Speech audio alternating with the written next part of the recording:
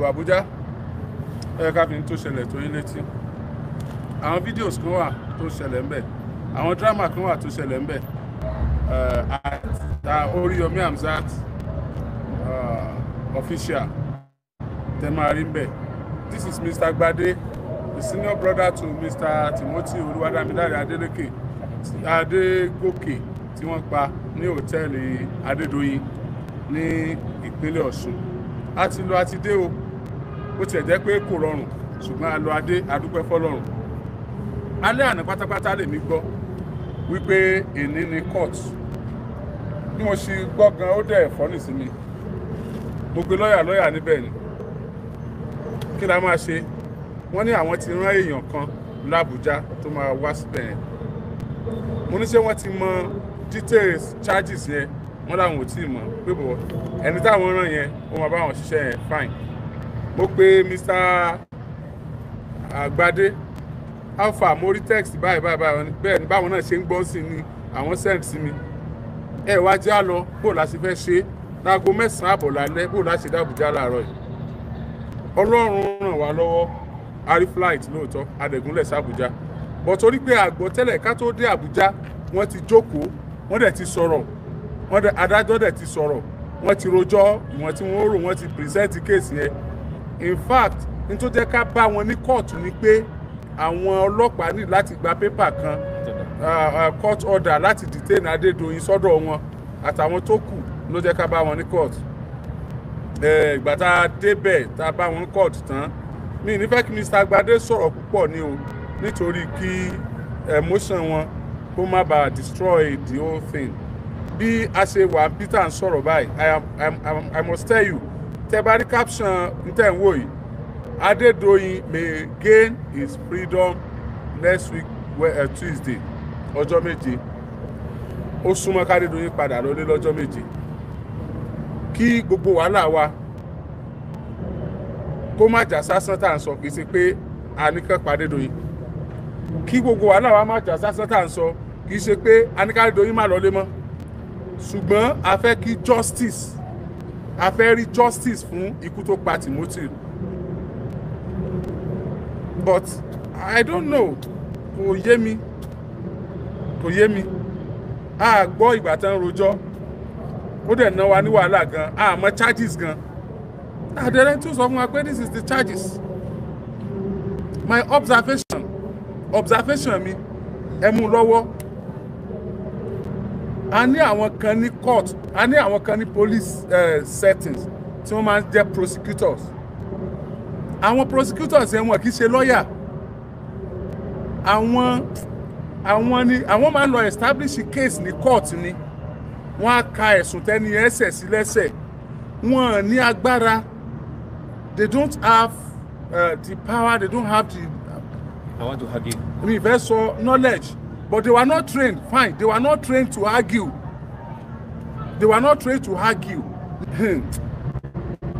I mean, the name to mention when it comes to law in Nigeria. The two respected SAN and some other qualified lawyers, numbered almost 12, representing in the court for Adedoyin and his people. But from our own side, we have just that prosecutor. Prosecutor in Kanlani.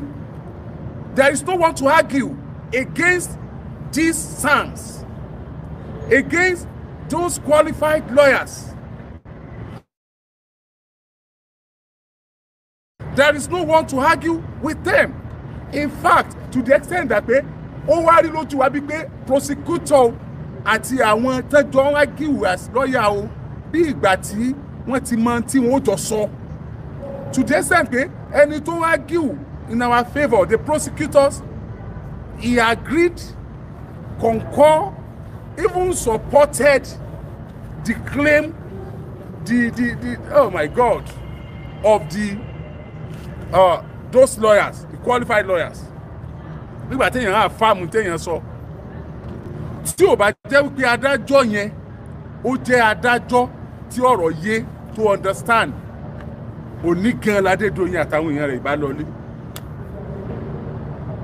tí ò bá jẹ́ irú adájọ́ tó jẹ́ barrister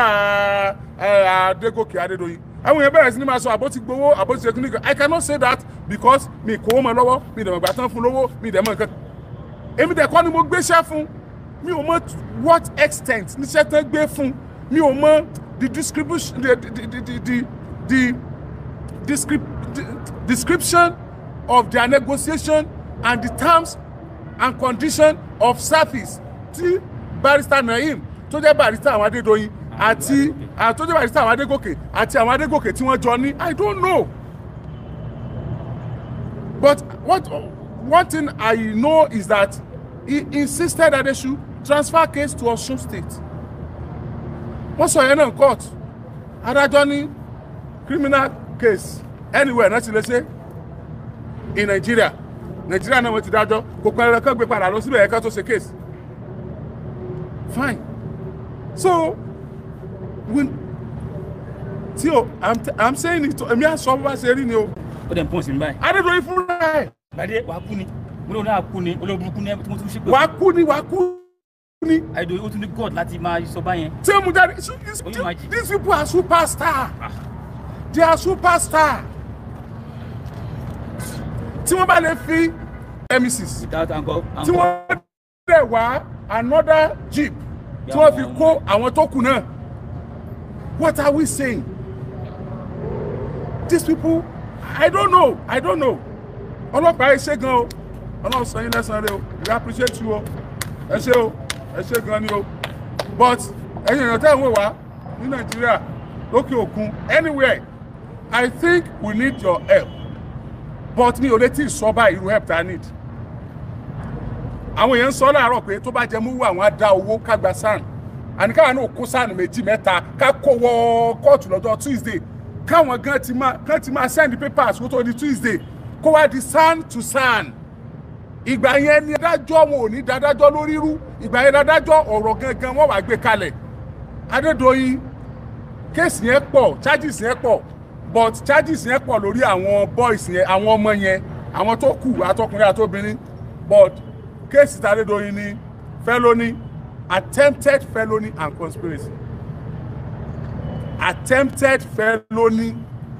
conspiracy àgbègbè ara mọ̀ pé conspiracy ntí ọba ti mọ lẹ́yìn kan náà wọ́n pè conspiracy so attempt is not even felony attempted felony and conspiracy ẹ̀yin lọ́ọ̀yà ẹ bá wa tú I don't know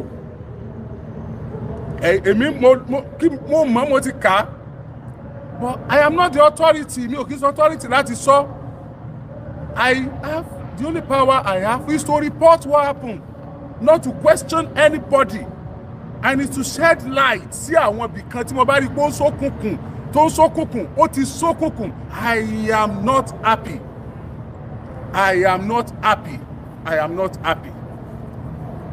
Mr. Gbade mo take time láti ṣàlàyé díẹ̀ púpọ̀ so that ẹ̀yin ẹ fi ní sọ àwọn kankan tí ò yẹ ká sọ ìgbà tí lọ́ọ̀yà okay ìkíni tí mo ti fẹ́ sọ pa SAN tí à ń sọ yìí barrister lọ́yà tó ń ṣe kéèsì Adédoyin lọ́yà kan là ń kígbe tá à ń kígbe Adédoyin lọ́yà Adédoyin lọ́yà tó ń lọ bá wọn newspaper tó ń sọ gbé fún wọn lọ́yà Adédoyin ni tó lọ sùn mí ní kóòtù pé n gbọ́dọ̀ sọ̀rọ̀ mọ́ lọ́yà Adédoyin ni but lẹ́ni is not the only one there tó kankan sí mọ́ because àlẹ́ torí bí ó ṣe ń dùn wá tó káwa máa ba kárí àwọn ẹni ẹlẹ́ni jẹ́ àwọn ọmọ ibi tó náà lọ́la kọ́lọ́n jẹ́ kó náà ṣàṣeyọrí ẹ mọ̀ sọ pé gbowó tó ẹnìkan kò rí nígbà tí ń gbowó ẹnìkan kò mọ̀ ìgbà tí wọ́n ṣe negotiation ó ní reason ẹ̀ tí ò fi wá ó dà ní reason ẹ̀ tó fẹ́ kán gbé wá s'Óṣogbo ṣe gẹ́tẹ̀ so àmọ́ business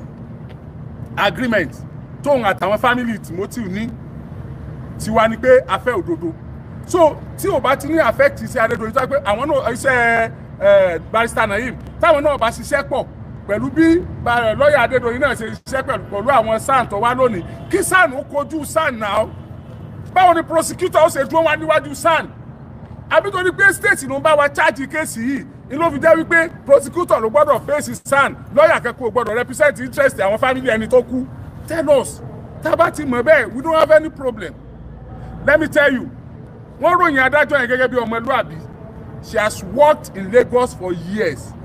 Was it not 15 years? She has worked. Only clean slate. Lawyer adájọ́ tó fẹ́ dá ẹjọ́ yìí. Only clean slate. Obìnrin ni ọmọlúwàbí ni abiyamọ ni. Only very clean slate. She's a stainless woman. But let me tell you, despite being a stainless woman, she does not know the family of Timothy, neither the family of Adedoyin. Ìtò kàn ní ẹjọ́ tí wọ́n bá gbé síwájú ẹ̀ bí àwọn Leonard kìíní tó wà wájú ẹ̀ àwọn baristas lawyers nǹkan tó bá ti lè argue sí argument pé òfin sọ báyìí òfin sọ báyìí òfin sọ báyìí ìní ò fi dájọ́ o ìní ò fi dájọ́ o ẹ̀ẹ́dájọ́ tó wá dájọ́ sí òní ẹ̀sàbí àmọ́ ní ariwo lásán là ń pa lórí social media o and ẹ̀yin tẹ́ ń wò wá ẹ̀yin ọ̀fẹ́ ariwo lásán majority of you lórí àwọn kan ní kí n open GoFundMe ká gba owó ká pe SAN kí SAN wọn lọ oríṣiríṣi nǹkan làwọn èèyàn ń sọ tí Gbadé bá ti ṣe meeting pẹ̀lú àwọn nkú ẹ̀ àtàwọn family tí wọ́n bá ní go ahead láàárọ̀ ọ̀la I am ready but tí tó wà náà ò gbọ́dọ̀ pẹ̀ mọ́ o because sábà máa gba SAN gẹ́gẹ́ lónìí ọ̀la ó pẹ́ ju ọ̀túnla wọ́n ti gbọ́dọ̀ máa right Abuja tí wọ́n bá fi release àwọn ẹni ẹ̀tàn release wọn on bail kéèsì ti tán o kò sí kéèsì mọ́ o kéèsì ti tán adẹ̀finá sórí òrùlé sùn ni when are we hoping to get justice ṣáàṣì máa rí rárá sá tó sì ń bọ̀ sá Mr. Gbade you have little to say so that kẹ́ má bàa torí ńgbà tó ti wà nílé ẹjọ́ ṣe get. bẹ́ẹ̀ni Alhaji ẹ ṣe gan ibi tí ẹ parí ọ̀rọ̀ sí ẹni mo ti máa bẹ̀rẹ̀ láàkọ́ mo dúpẹ́ lọ́wọ́ gbọmọ Nàìjíríà nílé lóko gbogbo ẹ̀ tẹ́ ń wò wá mo dúpẹ́ lọ́wọ́ yín because of our time mi nígbà wà ní àkókò púpọ̀ and mi ń sọ̀rọ̀ pọ̀ lórí ẹ̀ ọ̀rọ̀ ti dé court báyìí Alhaji mi tán parí sí mo ti fẹ́ bẹ̀rẹ̀ ṣe rí actually àwọn tó jẹ́ ọ̀nkù mi mo ti pè wọ́n wà tí a ń bọ̀ láti Abuja there is no going back pé ọkọ̀ ìgbìmọ̀ ìṣẹ̀lẹ̀ bá wọn àbí nǹkan kan Alhaji any help tí ọmọ Nàìjíríà bá lè ṣe fún wa lórí ẹ̀ ni láfẹ́ báyọ̀ àwọn kùnú náà ti bá wọn sọ̀rọ̀ mo yẹ tí fada àti mo ti bá wọn sọ̀rọ̀ àdínibẹ̀ kó website wa tí ìyá ẹ̀kọ́ lọ́rùn àtàlájì Aromi Hamzat nígbà abẹ́rẹ́ ti mẹ́rin rárá kò ní sẹ́ni tó máa wà níbẹ̀ rárá but I give thanks to God àti ìgbésí ayé Alájì Aromi Hamzat because alẹ́ àná mo ṣe gbọ́ mo gbá bí orin náà l'Abuja tí n bá gbá bí omi nígbà wọn kan àní lọ wọ́n ti pè lọ́ọ̀yà wa mo máa sọ kí n sọ náà wọ́n ti sọ fún kò dé sọ fún mi mo ṣe wá pé Abuja ní kọ́ àwa lọ́ọ̀yà ìgbà sanu yìí kí ló ń ṣẹlẹ̀ gan wọ́n dọ̀ báyìí ó ní ilé òtọ́ ni wọ́n ti gbọ́ǹkù ẹ̀ oyún máa jì wọ́n ti gbọ́ǹkù ẹ̀ náà ẹ̀gbọ́ǹkù mi wá kọ́ńtù kọ́nà mi kẹ́ bírífù mi kẹ́ sọ fún mi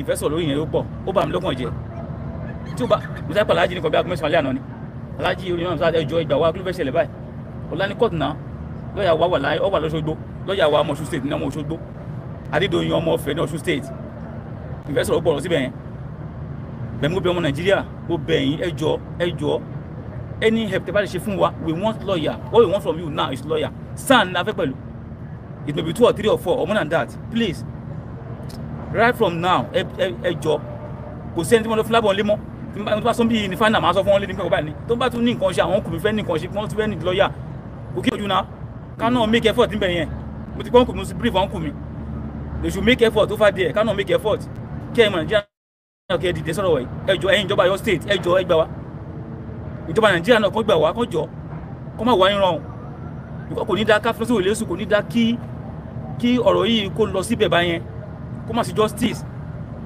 please what we want from you now is justice and one lawyer SAN kò kíkọ ẹjọ́ ẹ help wa mi fẹ́ sọ púpọ̀ mo kí yín o ẹ ti ṣe pẹ̀ ẹ má ẹ̀kọ́ rẹ̀ yín kí ni tẹ́ experience bẹ́ẹ̀ mo máa sọ débẹ̀ ifun life mi náà kò sí ìbáyìí Alájì náà rí àjọ lọ ni life ò sí mọ́ mo débẹ̀ ṣé àwọn kí mo sọ fún yín ní ọ̀sẹ̀ mélòó sẹ́yìn bí December time yẹn tó ń wá sí ìrúwà tó ń fẹ́ kidnap tó ń fi ṣe mí léṣe there was a guy inú wọn tó sọ̀kalẹ̀ tó ní Gbade bọ̀bọ́ yẹn mo rí l'Abuja lẹ́yìn náà ó sọ fún mi pé òun á dé mi lókun ní èmi ó tún wá s'Abuja Gbade òun á dé lókun ní wàá pa àwọn tó máa dé lókun ní àwọn dẹ̀ máa mú ẹ tó bá tó bẹ̀ kó sọ Abuja lẹ́ni he was telling me that ẹ̀kẹ́sẹ̀ mo sọ fún àwọn ọlọ́pàá yẹn o wọn ò ṣe kan sí o ẹ̀kẹ́sẹ̀ mo ti report ẹ̀ wọn ò ṣe kan sí mo dẹ̀ bẹ̀ sí pariwo mọ́ lórí mẹ́ wọn lè ṣe kankan bẹ̀ yẹn wọn ò ṣe kan sí o mo ti report ẹ̀ o mo tún wá pàṣẹ kò report ẹ̀ again nínú àwọn tó fẹ́ gbé mi ní Èrúwà tó ń wá ní ibi December time mo ti rí kan l'Abuja ó dẹ̀ confront mi nípa àti wá mi ti pẹ́ Gbade ó tún wá s'Abuja tó bá tó bẹ̀ kó s'Abuja lẹ́ni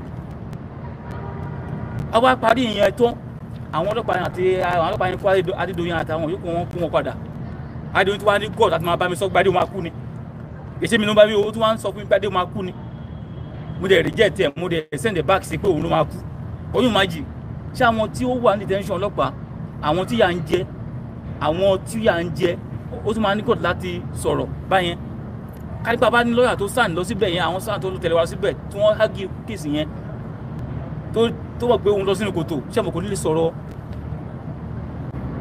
I don't want to quote anybody I don't want to quote anybody wọ́n sọ wọ́n ṣe àná lọ́yà ni they are asking me where's our lawyer don't you have lawyer mi lè sọ̀rọ̀ náà oyún máa jì ṣé ẹkú dúpẹ́ yẹn mo lè dúpẹ́ lọ́wọ́ jọ́ọ̀jì yẹn obìnrin ni wọ́n mi ní dárúkọ wọn bẹ̀ mo dúpẹ́ lọ́wọ́ wọn mo dúpẹ́ lọ́wọ́ wọn bàbá mo dúpẹ́ lọ́wọ́ wọn tí o bá sí Ọlọ́run bàbá tí o bá sí Ọlọ́run tí o sí ẹ̀yin bẹ́ẹ̀ làwọn Adédoyin wọn gbà lẹ́ni tí o dẹ́kun rí bẹ́ẹ̀ bẹ́ẹ̀ wọ́n sì gé nǹkan tó fẹ́ sọ aláàjì on the 8th next Tuesday ní next court báyìí ẹjọ́ gbogbo Nàìjíríà ẹ ràn wá lọ́wọ́ before then kanizan tí a mẹ́tú short bẹ́ẹ̀ ẹjọ́ nǹkan tẹ̀lé sí jù bẹ́ẹ̀ lọ ní ẹjọ́ ẹ fọ ẹ máa yẹ kí àbúrò mi kó kú gbé ẹ máa ká jíjà ẹ gbé o ẹ gbàjọ́ sì sìn yẹn fún wa ẹ ti ṣe bọ̀ ẹ ti ká jà ẹ lájà ìṣẹ́gun ni o ká jà lájà ìgbà yìí ni o bákan náà gbogbo àwọn press yẹn jọ all the press on the 8th and Tuesday bloggers ẹ pàdé wa l'Abuja radio stations televisions you are invited l'Abuja. press ẹyọ kan bẹ́ẹ̀ níbẹ̀ lẹ́ni tó dẹ́kun níbẹ̀ reason dẹ̀ ni pé wọ́n fẹ́ campus wa ni. wọn èèyàn kankan ò gbọ́ nígbà tí mo wọlé síbẹ̀ ẹgbẹ́ Adédoyin gẹ́gẹ́ ni mo jókòó sí àjọ ojú ara wa báyìí. bẹ́ẹ̀ni na yes ó bójú alájí báyìí mo lọ jókòó ti Adédoyin gẹ́gẹ́ báyìí ó wò mí báyìí. ní alájí ẹgbẹ́ ẹ̀dókòó sí yẹn alájí ní bẹ́ẹ̀ ni mo fẹ́ súnmọ́ mo fẹ́ dì mú nínú kóòtù alájí wa alájí dì mí mú inú kóòtù mo fẹ́ dì mí nínú kóòtù gbájú mo fẹ́ gbájú sọ́kè nínú kóòtù. alájí ló dìde ló dì mí mú pé no ní kóòtù làwọn. ìgbà tí ó wá padà ń jáde tẹ́lẹ̀ wá ní okùn ni. no kó tó jáde síta pápátá. ó tún wá pa mi ó tún wá kọ́ ọwọ́ pè mí ni Gbade ẹ̀tẹ̀jọ́ wá yẹn dà òun dà kí ni kọ́ mi ní o stupid ṣá Adédoyin wọ́n ń bèrè alájí dà ẹ̀tẹ̀jọ́ wá yẹn dà ní Adédoyin you are very stupid àwọn ọ̀pá yẹn ló wá dì mí mú wọ́n wá di onípadà pé. ṣé mọ́tò yìí tẹ́ bá fẹ́ pa wá tẹ́ rí wa pa Ọlọ́run ló pa wá o. oyún máa jì. tẹ́ bá try láti pa wá tẹ́ bá ti rí wa pa Ọlọ́run ló pa wá o. ẹ lè pa wá o kò sí tẹ́ lè ṣe o. tẹ́ bá sì fẹ́ pa wá tẹ́ rí wa pa Ọlọ́run ni ó pa wá kì í sọgbọ́n tiwa náà. màá rọ̀ yín gbogbo ẹ̀yin tí wọ́n ránṣẹ́ burú ẹ jọ̀ọ́ màá rọ̀ yín màá wá bí léèrè pé tó bá sọ ọmọ yín wọ́n pa ńkọ́ tó bá sẹ́yìn náà wọ́n pa bẹ́ẹ̀ sẹ́ dákẹ́ ni ok tírú ẹ̀ bá wá ṣẹlẹ̀ sọmọ yín lọ́jọ́ ọ̀la tẹ́ ẹ ti relax gbogbo wàhálà tẹ́ ń ṣe yìí tálẹ̀ ti dé tẹ́ ẹ lè ṣe wàhálà káàkiri mọ́ tí wọ́n wá pọmọ yín bẹ́ẹ̀ yẹn tó jẹ́ breadwinner yín tẹ́ ẹ wá rẹ́nìkan tó dìde láti gbàdájọ́ òdodo fún ọmọ yín bí mo ṣe dìde yìí ṣé ẹ bẹ̀ lọ́n kí oríṣẹ́ yẹn ṣe ni àbí kẹ́ ẹ waste ẹ̀ àbí kẹ́ ẹ bà ayé ẹ̀ jẹ́ ẹ rò fúnra yín o torí wọ́n mọ̀ràn yín sẹ́bú you have to be there. These people are full of confidence. Confidence ni o ṣe báyìí. Confidence yẹn pọ̀ wọ́n yan ni. ẹwọ bọ́ yẹn ó lóhun ni. a ní ọmọ sọ̀rọ̀ wọ́n sọ̀rọ̀ pọ̀. ó ní Adédoyin kò òun ni. wọ́n yan seriously ni o. àwọn máa dèmí lókun máa ṣe dàbò tèmi ni. ó sọ báyìí na he said it. àní wọ́n làwọn wà in charge. ó l'Abuja làwọn wà yìí o. ó ní kèsì Ọ̀ṣun kèsì Ọ̀yọ́ state o. Abuja làwọn wà yìí o. Gbade o tún wá Abuja o tún wá Abuja o tún wá. tó bá tó bẹ́ẹ̀ kó sun bí. tó bá tó bẹ́ẹ̀ kó sun Abuja dọ̀la ó sọ fẹ́ẹ̀ fún mi imagine. ẹni tó tún wá jẹ́ Adédoyin náà tún wá jáde. tó jáde wá ní Gbade ó máa kú ni. níwà wọn fẹ́ ká rìkọ́dù ojú ẹ̀ bọ̀bọ̀ tó lóyún wọn pa eléyìí yẹn òun ti dàgbádà bojú ẹ̀ báyìí wọ́n ṣe jáde kán má bàa rojú ẹ̀ bàbá padà rí mú o àdìgbòkò ẹran ẹ̀gbà kọ́ mú o bó ṣe sọ pé wà á kú ni bó ṣe jáde that was the statement tó sọ. Gbade wà á kú ni oníwọ̀n wà á kú ni olókùnrin wọn náà. so ẹ má jẹ́ kí outside court ní gbogbo àwọn yẹn ṣẹlẹ̀. torí pé àwa náà lọ school ẹ̀kọ́ tán dẹ̀ kọ́ wa ni pé bẹ́ẹ̀ ṣe máa ń report court case bẹ́ẹ̀ la report ẹ̀ ní tó ṣẹlẹ̀ outside court wọn èèyàn ọlọ́pàá wọn ò lágbára pé kéèyàn má record suspect àbí kó má gbé kámẹ́rà sí lójú but inside the court o gbọ́dọ̀ lo kámẹ́rà o gbọ́dọ̀ record. outside court yẹn náà alájí outside the court alọ́pàá yẹn gàdí ẹ. mo ṣe wọn wà fílẹ̀ wọ́n jọ ọ̀sá lọ ni wọ́n fi ọ̀sá lọ ni wọ́n fi ọ̀sá lọ ni so. gbogbo ṣẹlẹ̀ lára ọlọ́pàá náà o ẹjọ́ ọlọ́pàá alájí ọlọ́pàá. ẹ máa gbọ́ ọlọ́pàá ṣe dáadáa lélẹ́yìí ṣùgbọ́n ẹ̀rù tí ń bà mí ni pé Nàìjíríà ní interest gbogbo ayé ní interest lórí case wọ́n ní interest àsìkò tá a mọ̀ ní o àsìkò tá a máa mọ̀ ní ṣé mọ́tàn yìí ẹ̀wẹ́dìs Adedoyin may gain his freedom on Tuesday if care is not taken out. Ọ̀pọ̀lọpọ̀ yẹn ti sọ fún wa pé ká pe bàbá Fẹ́mi Fálànà tí bàbá bá ráàyè fún wa bàbá dáadáa ni wọ́n èmi náà sì mọ̀ pé táwọn tó wà bẹ́ẹ̀ náà bá rí wọn wọ́n mọ̀ pé tó lógìnì bá pàdé èkúté táwọn tẹkùn bá pàdé ẹkùn wọ́n fi rùyọra wọn ni wọ́n sì mọ̀ pé ẹ ti máa jà fún àwọn tó kù díẹ̀ káàtó ni á dáwó jọ níbi tí ilẹ̀kùn tí ó wá sí pé 10 million ní ẹ fẹ́ gbà níbi tí ilẹ̀kùn tí ó sùn sí lónìí owó wa pé